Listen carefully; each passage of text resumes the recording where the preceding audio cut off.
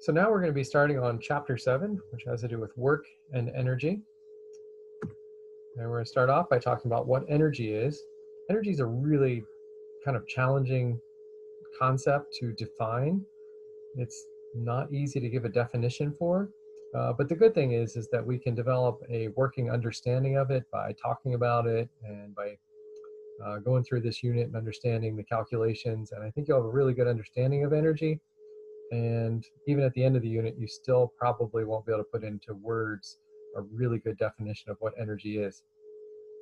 So one definition that I use is the capacity to do work, and we'll see that in a lot of ways. So for example, if you have water in a lake, such as like out in Fort Meade, or Lake, I'm sorry, not Fort Meade, but Lake Mead out in the west along the Colorado River. It's a huge man-made lake that we use, and then the water goes into turbines and generates electricity. And so it has the capacity to do work. It can turn the turbines because of that energy that it has associated with being stored at a height, and that's gravitational potential energy. We can also think of energy as a source of usable power. And so again, that same example would apply, but a different one could be, say, a chunk of coal. Coal has energy because it is a source of usable power. We can burn the coal and turn that chemical energy into thermal energy, and then turn that thermal energy into mechanical energy, and then into electrical energy. And so coal is a source of usable power. All right, so that's all I'm going to say about that. I don't really like to spend a lot of time dwelling on the definitions of energy, but energy types, there's chemical. I talked about coal, wood, lots of different things have chemical energy.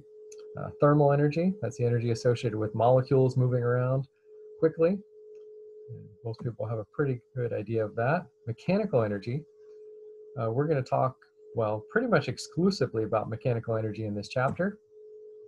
Electromagnetic energy, such as from X-rays or infrared radiation that's being given off by objects. Nuclear energy, so that's energy stored in the nucleus of atoms. And we can release it through fission or fusion reactions. And then solar energy, which really solar and electromagnetic energy should be in one category. Solar is really just an example of electromagnetic energy. All right, as I said, we're going to be focused on mechanical energy in this chapter, but we're going to break it into two parts, kinetic and potential. And then actually we're going to break potential into two parts as well. So we really have three kinds of energy that we're studying in this chapter, but they all fall into this category of mechanical energy. Later on in the semester, we will talk about thermal energy, and then a little bit about electromagnetic energy in terms of infrared radiation as a means of energy transfer. All right, but for now, chapter 7 focused on mechanical energy. All right, so as I said, we can break mechanical energy into two types. There's kinetic and potential. Probably been hearing about these types of energy since elementary school, but if not, that's okay. Kinetic energy is energy of motion. And we can look at potential energy as stored energy. So we have to remember that just because something's not moving does not mean it has potential energy, or just because something's moving doesn't mean that it doesn't have potential energy. Objects can have both kinds of energy at the same time, both kinetic and potential. Okay, so an object can have both of these types of energy at the same time. They can also have neither, and then they can have varying amounts. So we'll see examples of that. All right, so what has kinetic energy? A moving car, a ball that's falling. Potential energy, if something is pushed up against a compressed spring, such as the ball launchers that we used in lab. Have that little ball and you push it up against the spring, obviously there's the potential for something to happen there. Car at the top of the hill has potential energy.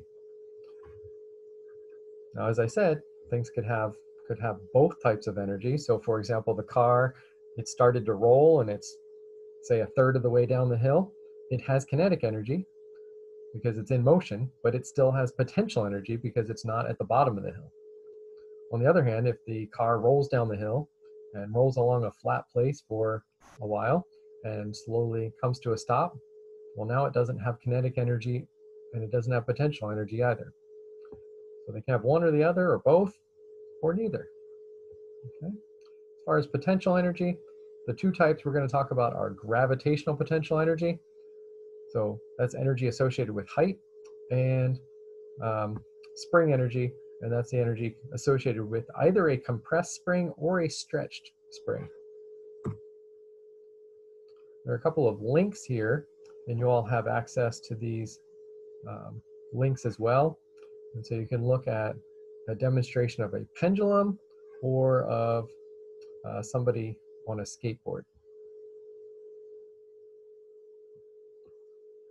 The skateboarding is on the FET website, which is by the University of Colorado, and it's actually interactive, and it's a really good way to get an idea about energy. And there's some instructions for how to do that in the remote module 2. It should be like the second page in there right after the survey. All right.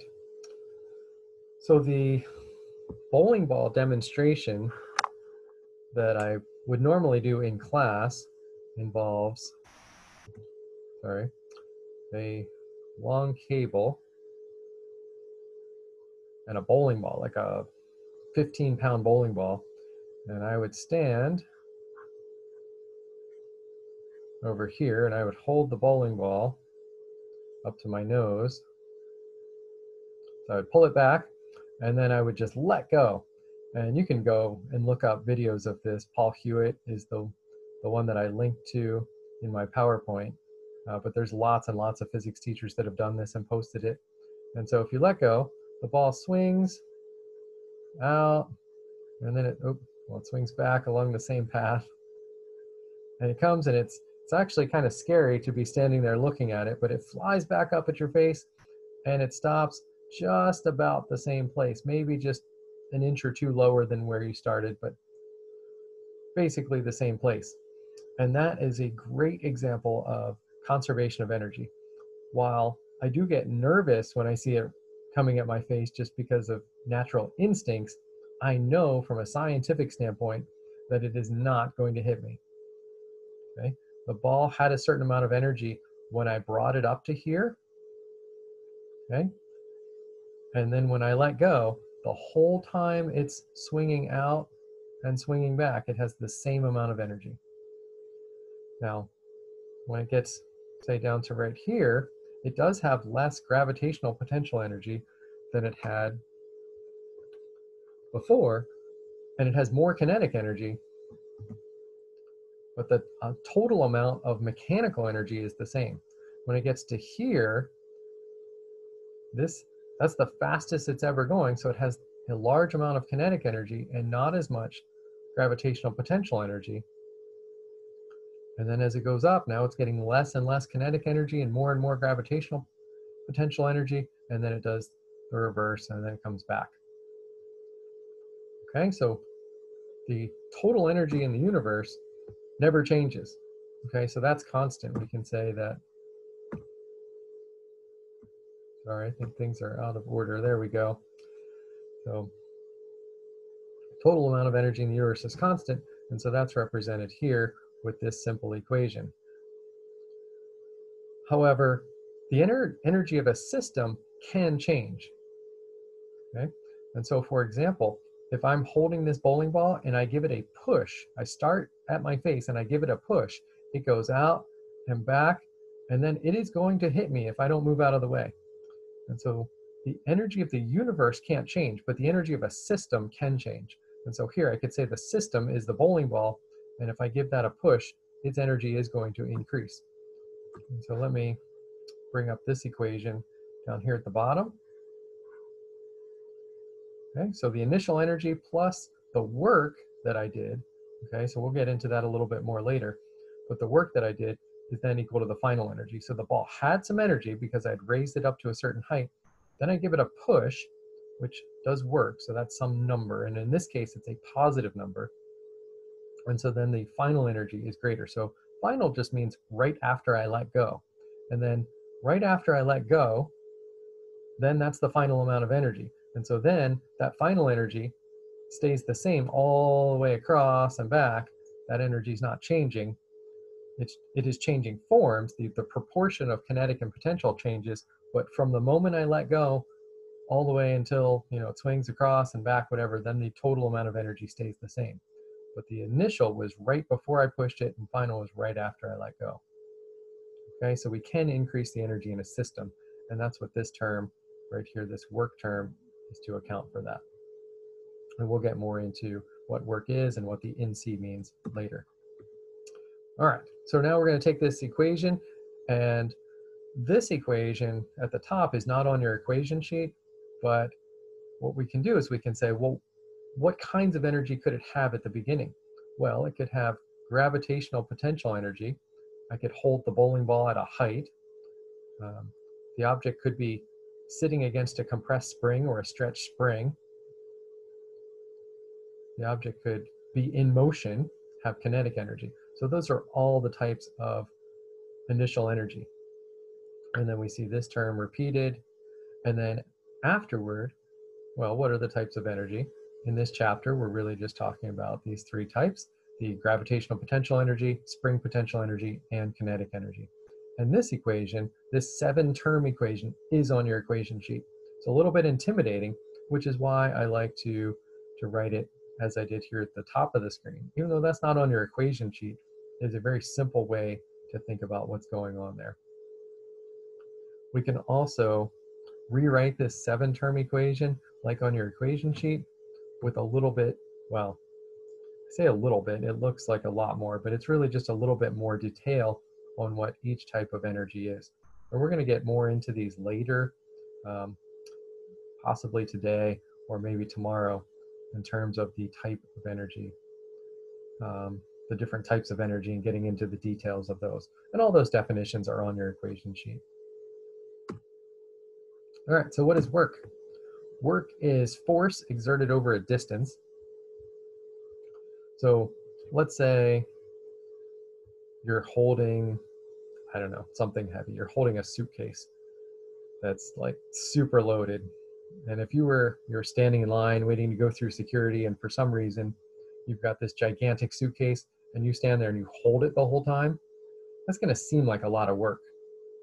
However, from a physics standpoint, you've done no work. If you stood still for an hour holding a 100-pound suitcase, you're going to be really tired at the end of that. Your arm's going to hurt, your shoulder's going to hurt.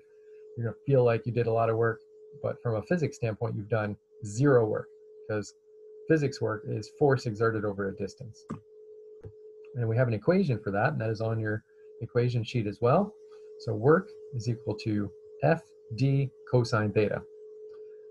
So this is an interesting equation.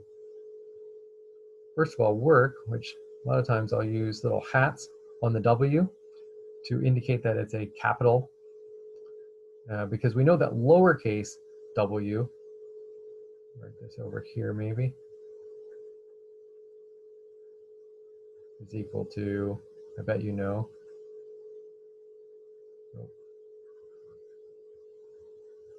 equal to weight. So we don't want to get confused between lowercase w and capital W, and we will be using both of those in this chapter. So this is work, and it is a scalar. Okay, and then we've got F, which is the magnitude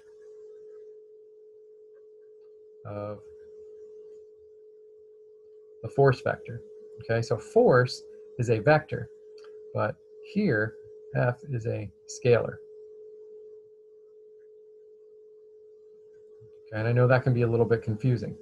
Okay, so forces have both magnitude and direction, but when we go to calculate work, we only put the magnitude of the force in here. All right, and D is the magnitude of the displacement d. Okay, d with the hat, the vector hat on it. Now, before we used delta x and delta y to represent displacement in chapters 2 and 3, but here we're going to use d, and the reason that we're doing that is because that's what your textbook does. Okay, and that's pretty common for other textbooks as well, and so kind of like, well, why change symbols? But I don't know, but that's what your textbook does. That's kind of a common thing, so we're gonna stick with it. All right, and then theta is the angle between f and d. Okay, so f and d are vectors, and so they have direction, and we're gonna define theta as the angle between those two things. All right, so cosine theta, you look in your packet, we make a graph of cosine theta versus theta. We start at 0 degrees, and we go to 180, 360, and so on. Then at, there would be 90 there and 270 there. So it has a value of 1 at 0 degrees, and then by the time you get to 90, it's at 0. And then so this is 0 for 0 degrees, and then here is 0 for the vertical axis, and then here's -1. So by 180, it's down to -1. Okay, so cosine is a function that varies between 1 and -1. And then it comes back like that, and then it repeats over and over. But the important thing is really between 0 and 180. It can be any value between 1 and -1. And so if this is a scalar and this is a scalar, then cosine is the thing that's going to determine the positive or negative aspect of the work. So work can be positive or negative. That's an important consideration. And let's see if I can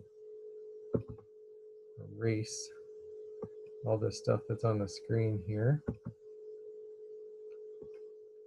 because it's making it a mess. There we go. All right.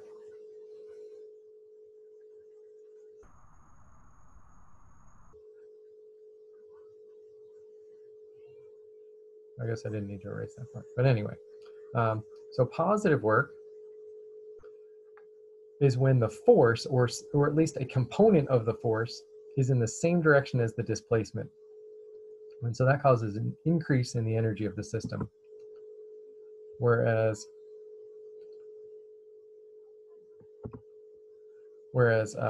negative work is when the force or part of the force is in the opposite direction to the displacement. So just real briefly, I know I'm probably over my time that I said I was going to use, but if we have something and we were pulling on it, so some, whatever, a sled or something, and we were pulling on it, say with a rope, and it was moving at a velocity to the right, and of course a displacement to the right, then t is not in the same direction as the displacement. But if we look here at this t sub x, it has a component that is in the same direction as the motion. And so that would be positive work, and the energy of the system would be increasing. If, on the other hand, we had some object that was sliding to the left, okay, say, I don't know, say somebody was sledding and they were going down the hill, and then they're moving to the left really fast, and somebody grabs the rope that's attached to the sled and pulls in this same direction. Now, this is a case where part of the tension is in the opposite direction to the motion and the displacement, and so then you'd have negative work, and so the energy of the system would be decreasing.